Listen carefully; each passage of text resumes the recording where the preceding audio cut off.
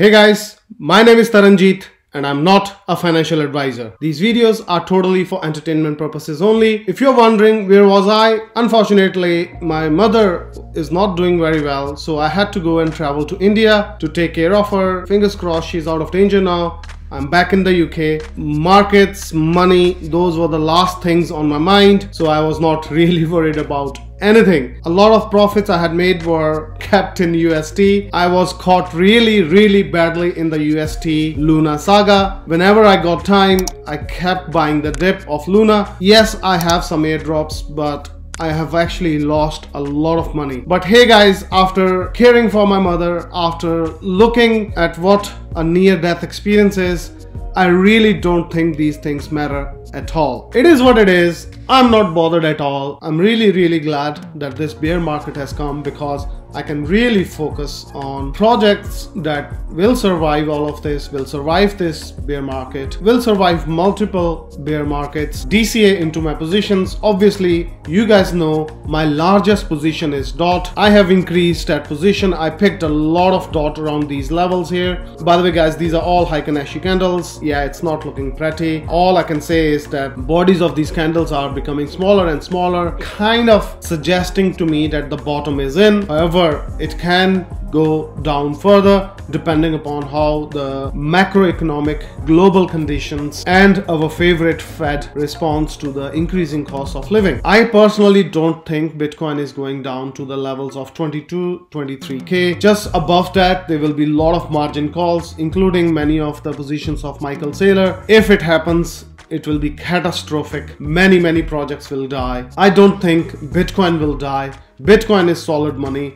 Bitcoin is a long-term money. In fact, I would go on to extent of saying that Bitcoin is the only sound money we have on this planet. So what are the coins that I'm buying?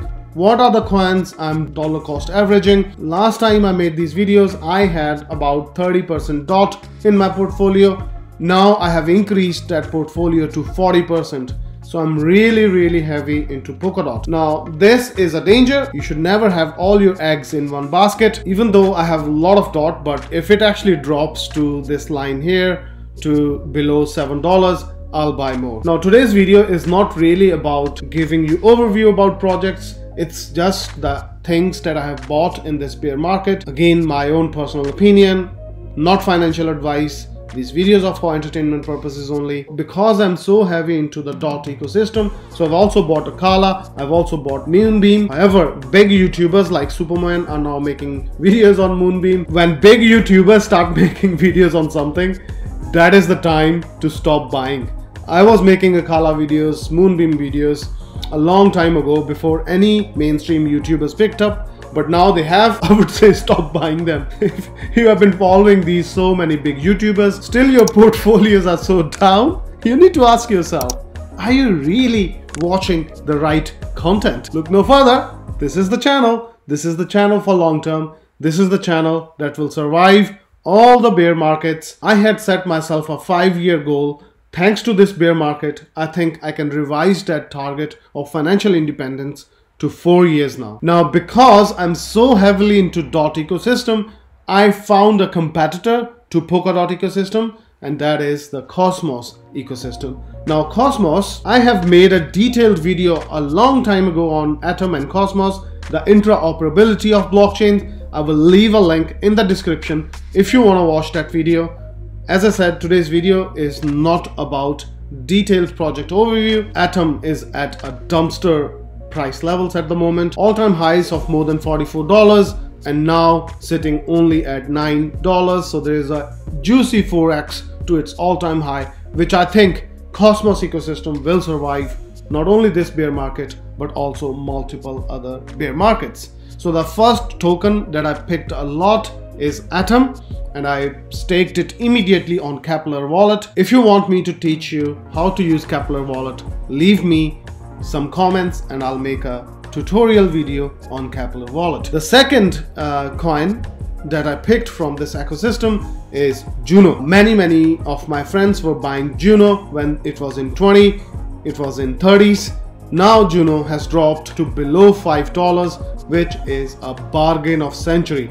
Also, the APYs on Juno staking is more than 100%. So if you have 10 Juno staked on Keplr wallet, you will get 10 Juno at the end of the year. I think this is a win-win situation. The next coin in this ecosystem that I bought a significant position is the Secret Network. Again, sitting at dumpster levels at $1.4. It was in the bull market, it was above $7. So again, that is a juicy 5x if it ever goes back to its previous all-time high levels.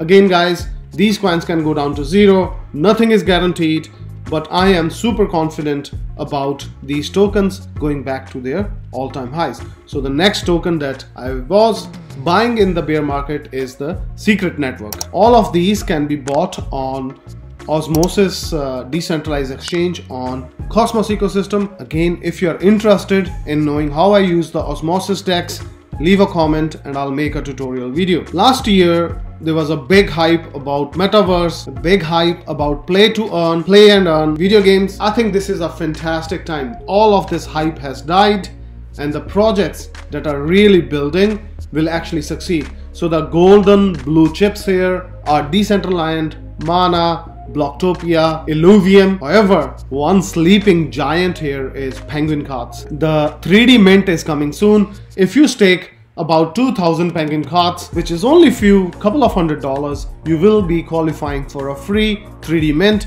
that you can either use it in the game or you can rent it out to other players for passive income. So this, to me, Penguin Cards is one of my biggest bets. I will make a video 1 year from now. All these prices that I have discussed in this video, let's review them in a year. I am super confident, although not financial advice, but I think these all projects have ability to reach their all-time highs. Nothing is guaranteed. By the way guys, Luna used Cosmos SDK, which is software development kit. Binance used Cosmos SDK. Many big blockchains, the Kronos, Crypto.com, they all use Cosmos SDK. So Cosmos ecosystem is going nowhere, and a new project in Cosmos ecosystem is FMOS. I picked up a decent amount of this project. Also, the APYs are close to 1000%. So if you use Keplr wallet, you will get 1000% APYs. And I am immediately transferring it into USDC. I used to believe in USD. No more algorithmic stablecoins. I bled. I really bled. Like many of you. But it is okay. I'm still alive. You are still alive. Look around your family. I just witnessed my mother close to a near-death experience. When you are lying on that bed, these things will not matter. I promise you. For me, all these losses meant nothing. I was just focused, caring for my mother. And I will be in that position one day. Every one of us will die one day. So the fact that you are alive, look at your family, look at your friends, be happy. It's fine. Everything's gonna be fine. Finally, I want to leave you with this thought. No one times the top, no one times the bottom. So if Bitcoin goes to 22K, yeah, okay, maybe I have paid over the board for some of these projects that I talked. However, if it doesn't, then this might be the bottom. I am okay with it. I'm okay with my investments going down because I don't think of those in monetary terms. My whole goal is to increase my portfolio, increase the number of tokens. And I am ready. I am ready for the next bull run. And I hope this bear market lasts longer because a lot of noise has been shut out. If you look at my views, they're down, which is fine. But if you're watching this video, congratulations. It means you are here for the long term. That's all I have to say, and I'll see you in the next video.